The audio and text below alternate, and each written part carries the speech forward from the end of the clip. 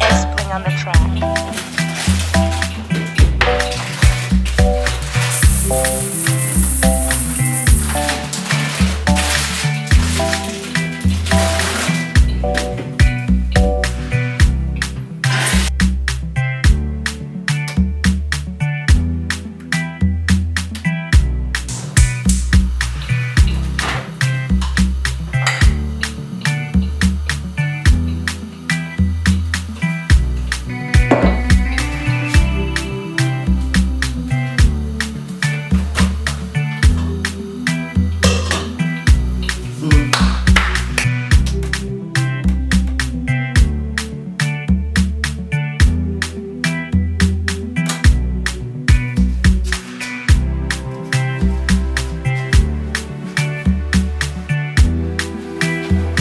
SamSpedy on the track.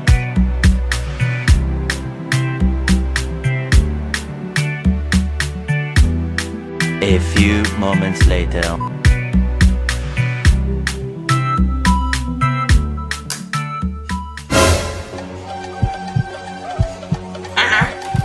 What is bunny? Ojo? What is bunny?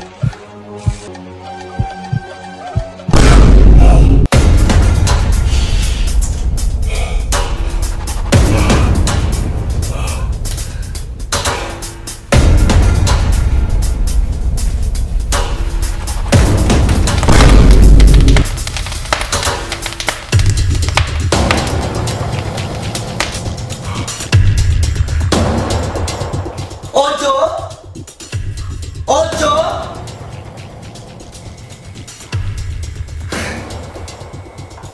Ojo? You bought my food. Ojo? You bought the food I used my money to buy. And on top of it, you want to burn my house.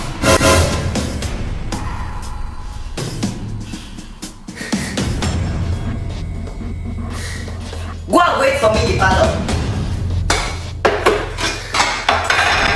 I said go and wait for me in the parlor.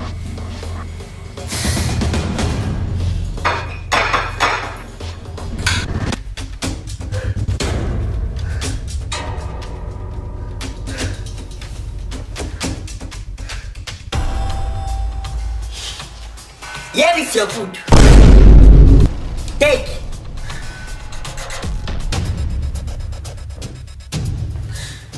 If you don't collect this food from me, I will slap your spirit, soul and body.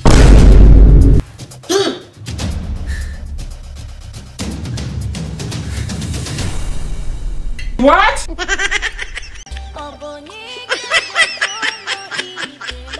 Oh yeah, eat it. Eat. I said eat. There is God, oh.